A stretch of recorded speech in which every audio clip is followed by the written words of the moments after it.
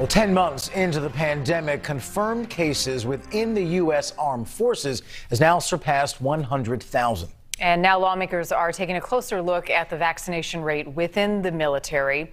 NewsNation Washington, D.C. reporter Rashad Hudson has that story. Lawmakers like Alabama Congressman Mike Rogers and Washington Congressman Adam Smith are concerned about the vaccine rate for service members.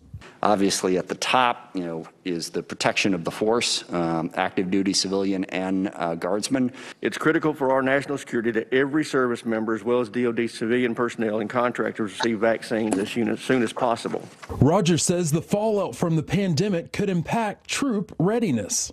This is especially problematic for our service members overseas who rely on international exercises to maintain their proficiency.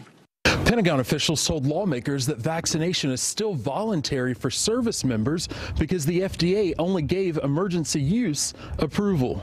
The Department of Defense says full FDA approval could make it one of its mandatory vaccines troops already receive. DoD has administered approximately 860,000 doses of the vaccine. Robert Solis with the DoD says not only is the department focused on vaccinating their people, but will assist in getting civilians vaccinated as well.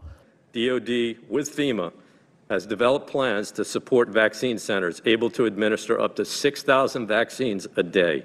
Solis says there will be enough vaccines for military personnel by the end of July. In Washington, Rashad Hudson, NewsNation.